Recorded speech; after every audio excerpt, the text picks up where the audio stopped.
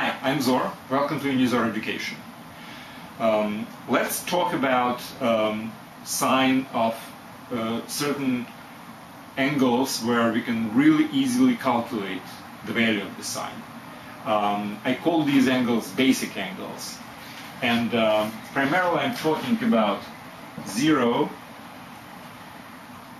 p over 6, which is 30 degrees, p over 4, which is 45 degrees, p over 3, which is 60 degrees, and p over 2, which is 90 degrees. So let's call these angles major or basic or whatever you want to call it. And again, I'm considering sine of these angles because I can do it. I can calculate the value of the sine. It's not easy to calculate the sine of, let's say, 19 degrees. But 30 or 60 or 45, that's easy. So that's what we are going to do. And I'm sure it's the basis for many different problems in trigonometry, which I hope I will eventually show to you. All right, from the beginning. Let's return back to the basics. Our sine as a function is defined as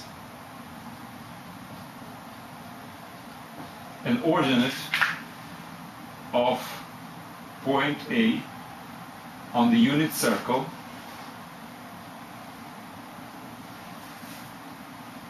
where this angle counterclockwise from the positive direction of x towards the point A is equal whatever we want this calculation to be done with.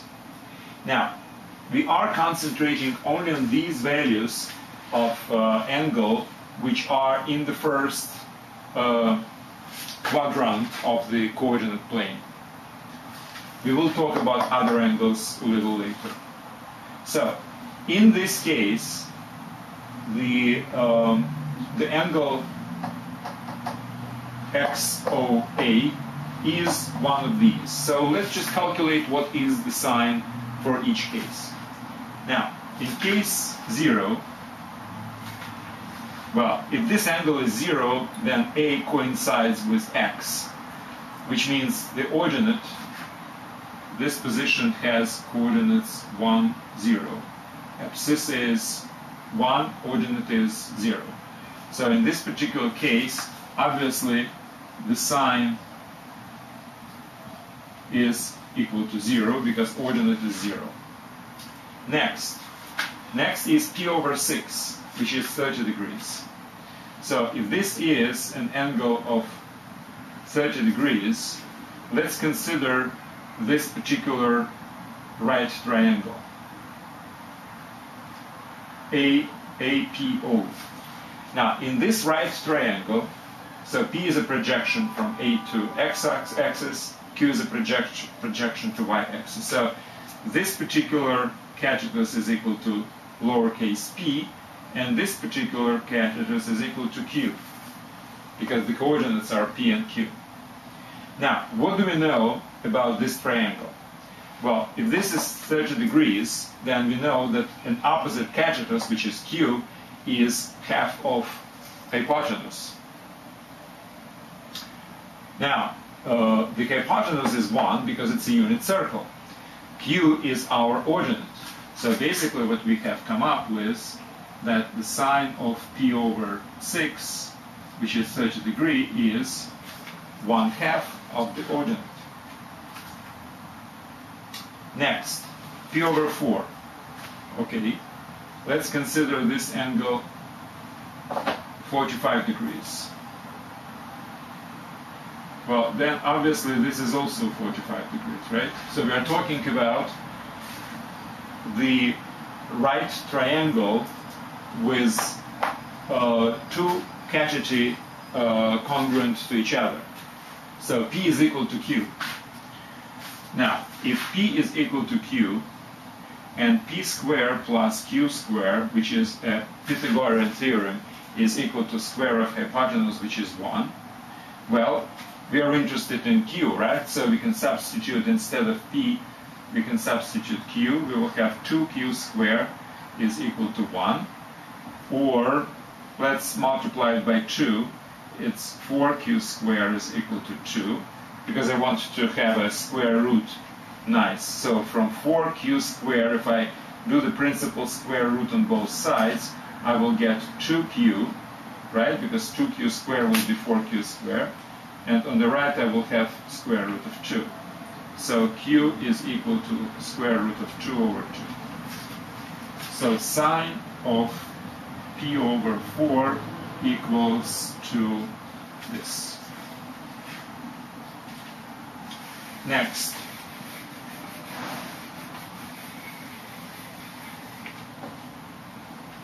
Next, this is p over 3 or 60 degrees.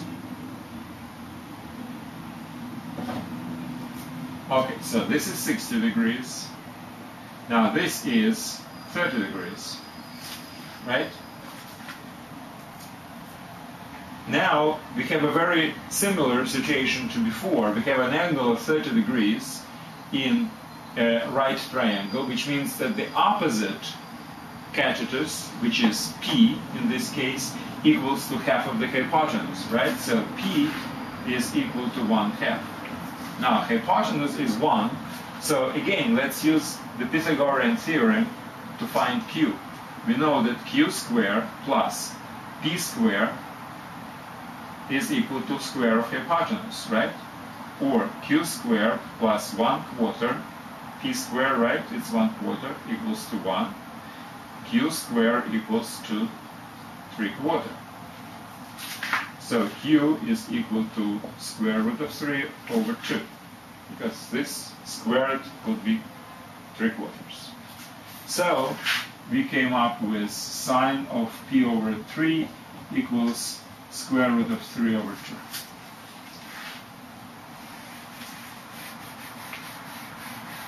Now, the last in this series is 90 degrees.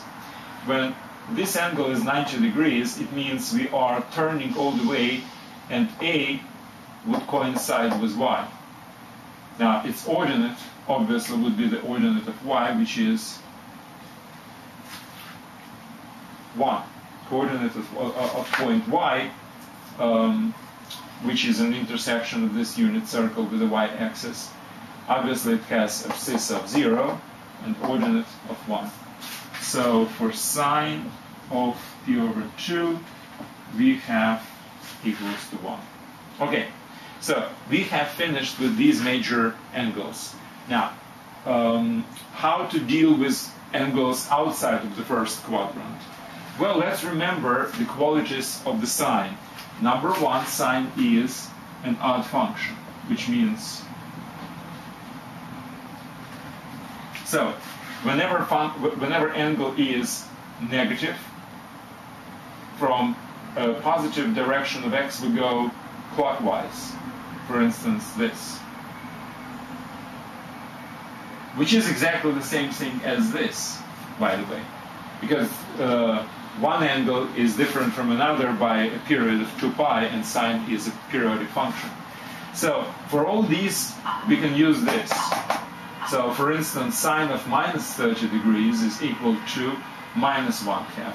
Sine of minus p over 3 is minus square root of 3 over 2, etc. So this is this. Now, what if it's in this quadrant?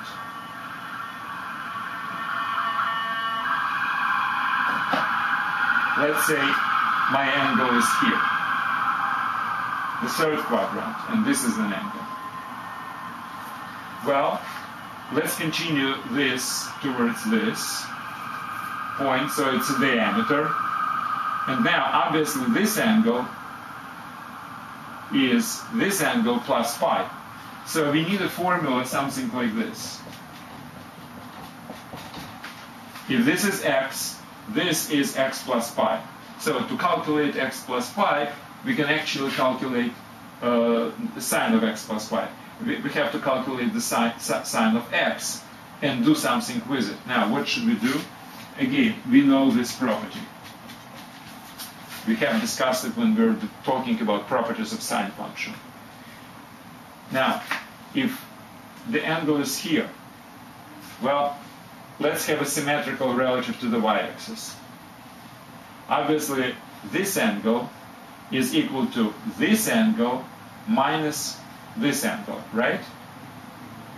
So we need something like a sine of pi minus x. And again, we were discussing this property before. That's the same thing as sine x. Now, both cases are actually quite obvious from the geometry of this, because if these 2 points are symmetrical, it means their ordinates are the same. Now, if this point is centrally symmetrical relative to 0, then it means obviously that the ordinates are equal in absolute value and opposite in sign. So using these and these properties, we can find out any sine angle for one of the major angles which we're discussing. That's it for sine. I'm planning to do the same for all other functions. And I do suggest you actually to go to unizor.com and look through notes for this particular lecture, so you basically understand everything better. But it's a really simple material, and it's important only because we will probably have a certain number of problems related to these particular qualities of sine and other functions. That's it. Thank you very much.